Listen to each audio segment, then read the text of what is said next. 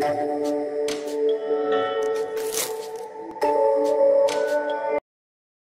Oklahoma Sooners are back to back Big 12 champions. That's 5 in a row, in case you weren't counting my back-to-backs. And to win number 6, suddenly they're going to have to do so without Kennedy Brooks, who has said he's going to set out the 2020 season. Now, here's what we know. When Kennedy Brooks made his decision to set out the 2020 season, we knew at that point that any player, regardless of the reason, any player who does not play in 2020 is going to have another year of eligibility granted to them. Now we know it's at least being discussed on a serious level that any player, regardless in 2020, regardless of whether you play or not, you have another year of eligibility most likely coming your way. That's something that the NCAA is seriously taking into consideration. Rich, I look at this. I'm looking at the Oklahoma depth chart right now, or the roster. There's not an actual depth chart out yet, but I'm looking at the roster, and I'm looking at the running backs. It's crazy to not see Kennedy Brooks' name on there. I harbor no ill will for Kennedy Brooks. I wish him nothing but the best. I understand his decision. What he's thinking, and what he's thinking is what's best for him. I agree that you can make an argument that what he's doing is not best for the team. But at this level, when you come to situations that could potentially be a long-term health risk, that there's so much information, some of it misinformation, some of it suspected information, some of it good information, but there's so much information on so many different angles about COVID-19. Kennedy Brooks is looking at himself as a guy who has a chance to make a name for himself in the NFL.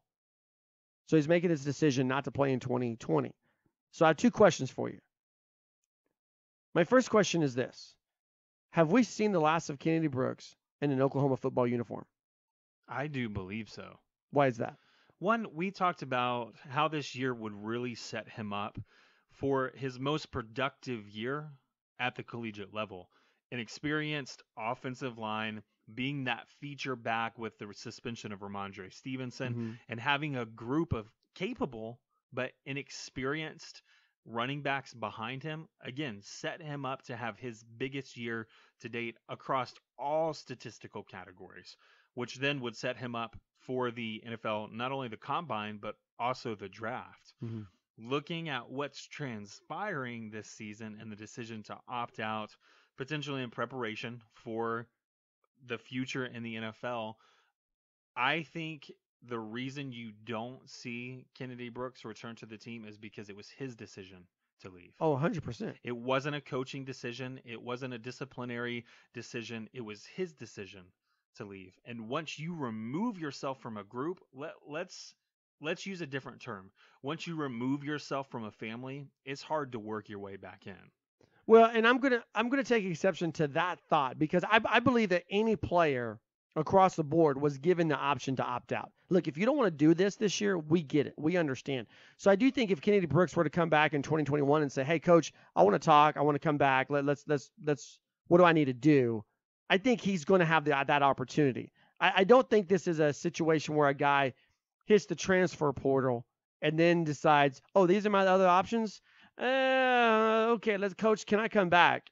I don't think it's that type of situation.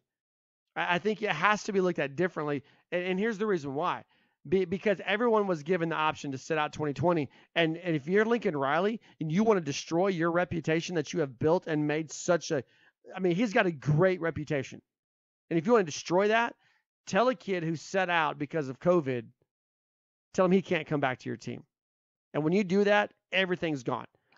Everything's gone. I don't know that Lincoln Riley would ever step in and say, "You're not welcome here." But cracking that depth chart, I think, would be extremely difficult. Well, and that depth chart's about to get deeper for 2021. Right. And we're not even talking about the potential signees, uncommitted running back recruits. But I'm looking at the roster, much like you're doing. I'm seeing a guy like Seth McGowan. I'm seeing TJ Pledger, and I'm seeing Marcus Major. Marcus Major and Seth McGowan could be a two-headed monster for at least 2 years. TJ Pledger is going to factor in this year. He may factor in next year in some way, shape, or form, as he's only a junior. But what we know is you've got a big-bodied freshman in Seth McGowan, who's going to be entering his second year with this program in this system. You're talking about next year, 2021, right? Right. You're not going to be able to keep these guys off the field forever because a guy says I want to come back. No, and I agree with you. And here's the thing. Here's what I know is going to happen. Okay, this is what I know is going to happen. What I know is going to happen is that, Kenny Brooks is going to be a redshirt sophomore this year, right? Or redshirt junior. Redshirt junior. Sorry, he's going to be a redshirt junior this year, not a redshirt sophomore. We know for sure that he's going to have an evaluation done, and he's going to talk to an agent. Now, talking to an agent and signing with an agent, two different things. You can talk to agents and you can get information about yourself and about your position. As long as you don't sign a contract with an agent, you're still dubbed as an amateur. He's going to do that. He's going to get an evaluation, and he's going to do that. Now, knowing that, here's what else we know. Two very important factors with a precursor is that Kennedy Brooks is talented. Let's not forget, this is a guy who had, Chuba Hubbard, who a lot of people declared as the best running back in the nation last season. Kenny Brooks had a higher yards per carry average than Chuba Hubbard. So he's a talented running back. So based off of those two things, he's a talented running back. He's going to test the waters of the NFL. Here's what we know. There's tape of him. And you and I have talked about this. It's the most important factor getting from one level to the next, be it from high school to college to the NFL. The most important factor is tape. That's debatable. No, it is. No, tape is how you get your name out. Tape is what turns a coach's head. I'm not disagreeing with that. So, but when you make that leap into the NFL, tape gets you to the combine. Gets you in front of the that I can agree with. But the measurables are what get you a high draft pick. Yeah, but why do those guys come out of nowhere? Sorry, I just knocked my microphone, by the way. So if you're listening, I apologize if I ruptured your eardrums. Every year in the draft, you have those guys who come out of nowhere, right? They just come out of nowhere and they're stars. And everyone's like, where did this kid come from? He was a 6th round, a 5th round, a 7th round draft pick, and he's a star. How did this happen? Right? Every year it happens. You know why? Because they didn't get their measurables done because they weren't at the combine. Mm-hmm. Why were they not at the combine? Tape. They didn't have enough good tape out there. Let's talk about Parnell Motley. The Tampa Bay Buccaneers have started their fall camp. And you're hearing a lot of good things from the Tampa Bay Buccaneers about Parnell Motley. Parnell Motley has already intercepted Tom Brady. He's logged a couple of interceptions. He's logged some pass breakups. Parnell Motley, I don't know if he's going to make the roster or not, but people are surprised. You look at the Tampa media and they're like, who's this Parnell Motley guy? Why? He wasn't at the combine. Why? Because he only had one season of good tape. Only one season. So he didn't get to the combine. Kennedy Brooks has 2 1,000-yard rushing seasons. Redshirt freshman, redshirt sophomore, back-to-back 1,000-yard rushing seasons. He's got a good tape out there. He will turn heads. People will want to talk to Kennedy Brooks. Kennedy Brooks will get invited to the NFL Combine, which leads you to the second thing. The second thing that's important to note is this. Kennedy Brooks has a lot of tread left on his tires. He's not coming out of here like a Rodney Anderson who's banged and bruised, or even a Trey Sermon for that matter, who's banged and bruised. Kennedy Brooks is leaving the University of Oklahoma with a lot of tread on his tires. Samaje Perine was a fantastic running back for the University of Oklahoma. Why is he not a star in the NFL? He was a workhorse for OU. He snapped the ball, turn it, hand it to Ramondre, block. He didn't have a lot of tread left on the tires when he went to the NFL. That's not the case for Kennedy Brooks. Back-to-back 1,000-yard seasons, sharing a backfield with somebody else. And last season, not only did he share the backfield with the preacher boy, with Trey Sermon, but he also shared the backfield with a running quarterback in Jalen Hurts. So if you're an NFL exec, you're looking at his yards per carry average. You're looking at back-to-back 1,000 yards seasons. You're looking at the tape. You're looking at what he has. He's not a burst back. He's a solid back. He's going to give you 3.5 to 4.5 yards per carry in the NFL. And he's got a lot of tread on the tires. Let me give you an example that may contrast what you're saying here. Are we about to okay? argue, Rich? I don't know that we're about to argue, but I do want to give you an example here and get your take on this, because you're talking about having tape but not having the measurables Mhm. yet, whereas we have an example where we had maybe a little bit of tape, but we had off the chart measurables at the NFL draft in 2019. I'm looking at a guy, DK Metcalf. All right. Played basically, I get that he was on campus for 3 years, but when you play in 2 games and you have 2 receptions as a true freshman, I'm not counting that season as having considerable tape. Mhm. Outside of that, we had 2017, we had 2018 seasons for DK Metcalf on file. We have that tape, but I mean, he's a guy who caught less than 67 passes. He caught 67 for his career, 65 in those 2 seasons. Okay, but here you got a stats brought up on your monitor there? I do. Mm-hmm. Yards per catch. What was the average? 16.6, Do you realize how incredible that is? 21.9. Do you realize how incredible that is? I do. So you got 2 seasons of tape with a guy with blazing speed. What did they see on 2 seasons worth of tape? They saw this dude's fast, and they saw those high yards per catch averages, and that's all they needed.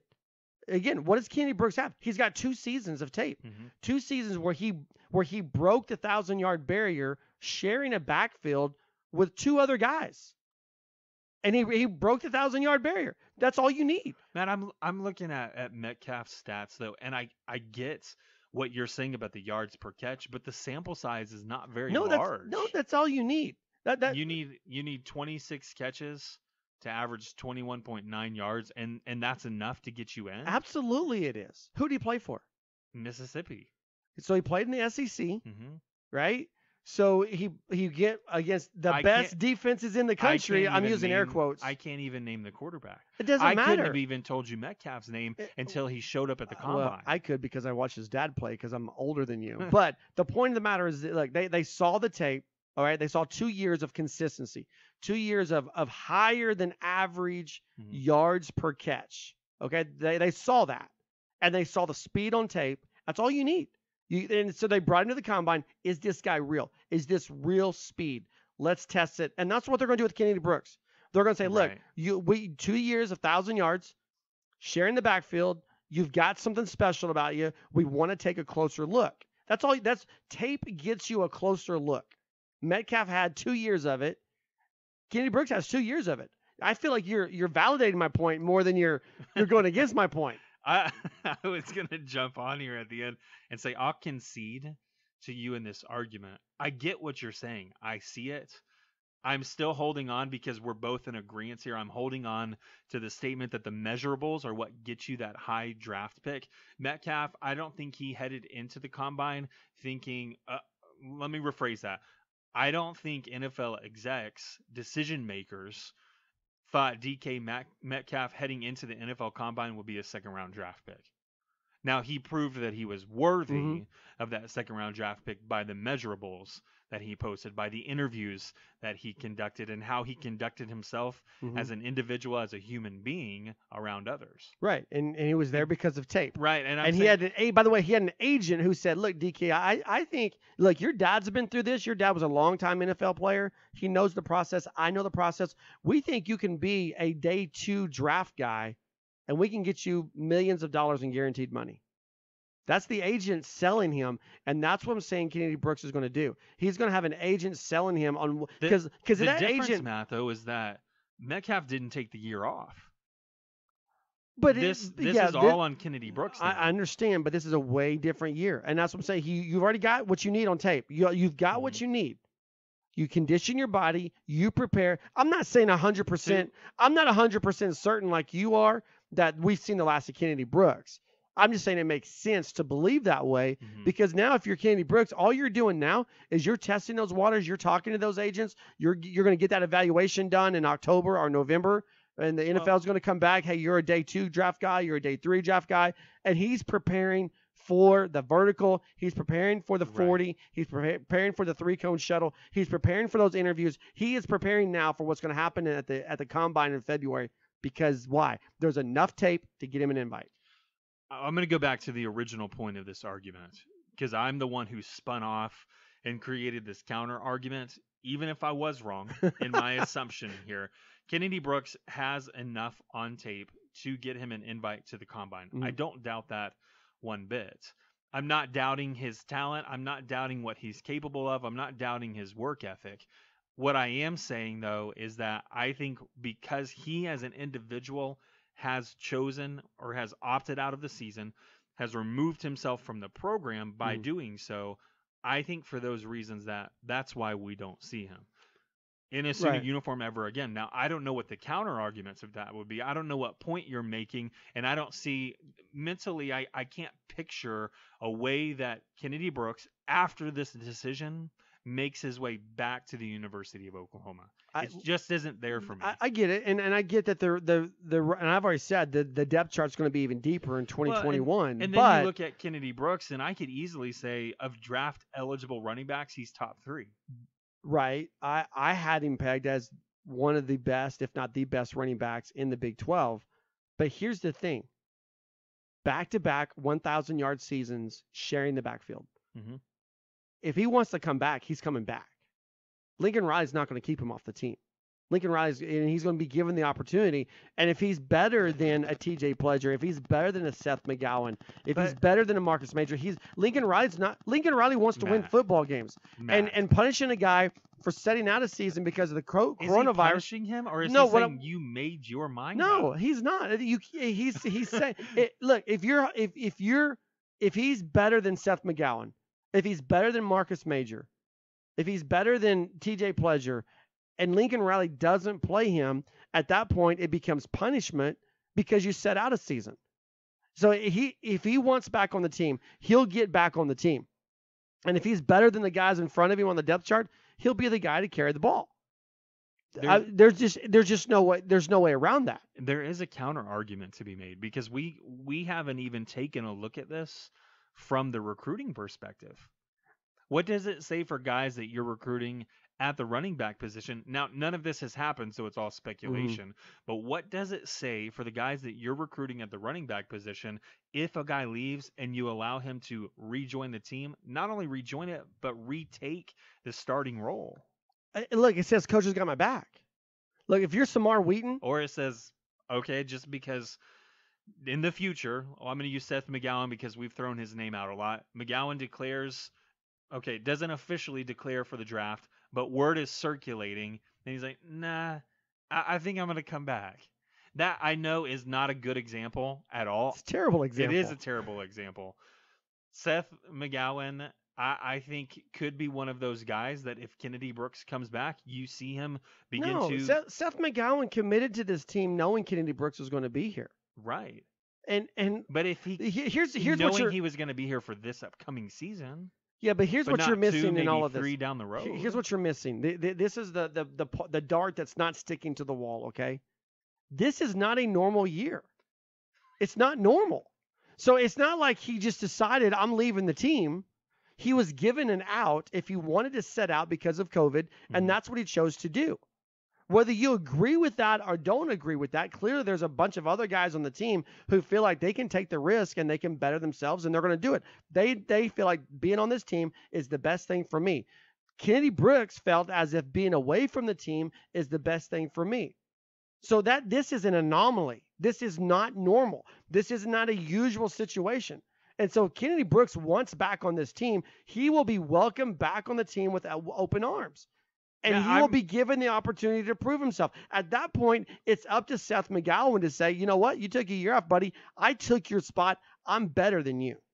Lincoln Riley's not going to give a spot away to anybody. They got to earn it. And so it's not going to affect recruiting. It's not going to affect the guys on the depth chart. What's going to affect the guys on the depth chart is the depth chart itself. I'm not looking at the decision and passing judgment. I'm looking at the message. Why do you hate Kennedy Brooks? I'm looking at the message that it sends.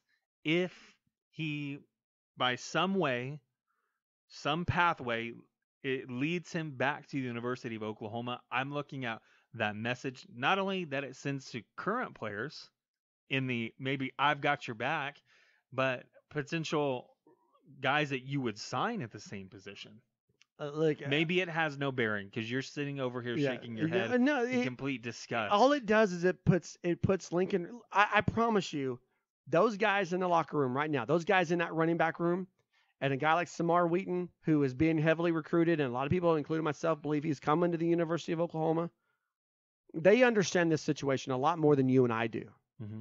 They get it, and they are going to have confidence that Lincoln Riley is there for them if there's ever another abnormal situation like this. This is not a guy putting his name in the transfer portal and then coming back. It brings up a major question for me. And it's one that Patty Gasso has been asking for quite some time in the scholarship limits. Look, the NCAA has already said everyone gets a do-over. So I think we're going to see scholarship limits increase by about 15. I think they're going to. I don't think the NCAA is going to do that. I think what the NCAA is going to do is they're going to increase it by the situation. So whatever number of guys you had that were supposed to leave your program, that's how many extra scholarships you have. So you're going to look at upperclassmen, draft eligible guys, and they were supposed to leave. You can keep that many extra scholarships. Yeah, but when they grant you an extra year of eligibility, whether you played or didn't play, right? That's what I'm saying. Now we're in trouble. No, that's why the scholarship limits are going to go by the number of guys that should have left your program. Because if you blanket it, hey, we're going to give you 15 extra scholarships, there will be abuse there. But if we give you extra scholarships based on the guys that want to come back, then there's no abuse. Well, there's a lesser chance of abuse. Hey, I want to move on. I want to stick on the same subject, but I have a second question, and we're 20 minutes into this segment, so we're already over time. Oklahoma's running back room right now, as it sits, Seth McGowan, TJ Pledger, Todd Hudson, Marcus Major, Jaden Knowles, Ramondre Stevenson. Who has the most to gain by Kennedy Brooks being gone? The initial name is TJ Pledger, and it's because he's a junior. Mm-hmm. I get that there are a couple of talented running backs on this roster that just don't have the same experience in the system. The one guy that everybody seems to be the most excited about is Marcus Major, but we're not even sure of what Seth McGowan's capable of. I think we see a heavy dosage rotation-wise of these three individuals that I've already named until they come up with a rotation, until they come up with a 1-2 punch that works. There's plenty of talent there, as I've mentioned. There's plenty of size. You look at Marcus Major, 5'11", 224. He's going to be the biggest back that's available on day one. Is he going to be that ground and pound guy in the fourth quarter, or are you going to see him early? Like I said, there's plenty of different options there for each of these names, and there's a role for each of them. Mm-hmm. TJ Pledger being the smallest. Is he going to be the most shifty of that trio? Is he going to be the guy who you want to throw in a difference of pace? Is that who you go with? Again, we'll find out once they work all three of these guys in to see what kind of a rotation works best for them in the early going. And then, of course, Ramondre Stevenson, when he comes back, I think is going to play a bigger role than what we're expecting him to at this point in time, given that Brooks has removed himself from the situation. Okay, so here's what I'm going to say. This is maybe a little bit controversial, but I'm going to say it because I believe it, and I'm going to have to defend it at another time. But Marcus Major is the most NFL-ready back that Oklahoma is going to put out there on day one. When you look at this, the guys that are available, that we know are available on day one, he's better than Seth McGowan. He's more ready than TJ Pledger. Todd Hudson, God bless you for being on the roster. Jaden Knowles, God bless you for being on the roster. Marcus Major is the most NFL-ready guy that will be available on September 12th when they play Missouri State. And we hope so, because, Major's still recovering, quote, I'm using air quotes over here. He'll be ready. Recovering from an injury. Right. I just know that we say guys lose a step more often than not. Okay. I'm noting that down in my book. Just put an asterisk there, and I'm moving on. So Marcus Major, most NFL ready guy as a redshirt freshman. But the guy who stands the most to gain from this decision is Ramondre Stevenson. Because unlike the situation you previously discussed, Ramondre Stevenson disqualified himself from participating not only in the college football playoff, but the first half of the season. Right. Ramondre Stevenson was going to be in the doghouse. he probably still will be in the doghouse, but that doghouse has a much shorter leash now because you need Ramondre Stevenson. You didn't need him earlier You because mean longer leash? no, sorry, longer leash. Yeah, you're right. I was trying to think what was happening here. Sorry, yeah, you're right. You did not need him earlier because you had Kennedy Brooks. Now you don't have Kennedy Brooks. Ramondre Stevenson is your leading returning rusher. You need him. And so here's what's great about Ramondre's situation. Part of the to me, the greatest part of this travesty was that he's going to be a senior. Right? Not anymore. Not anymore. He'll get that 5th year of eligibility. If they give everyone a do-over, regardless of whether you play or you don't play. Now, this has not been approved, but it's highly being discussed. If everyone gets a do-over, if Ramondre wants to come back, he can come back. This dude can gain a lot because I believe he's an NFL guy. If he's available day one, to me, he's the most NFL-rated guy day one. But he's not going to be available day one. But he is going to see his draft stock rise if he comes back and plays a full senior season. So we talk about tape. He's got limited tape right now. It's good tape, but it's limited tape. He can get more tape 2020, but 2021, this guy can set him up to be a 2nd round, 3rd round, maybe even a 1st round draft pick. He's got the most to gain. This is a Sooner Nation podcast. He's Rich. I'm Matt. True or false coming up. Richard gets to ask the questions. And what's up with the Sooner Summit?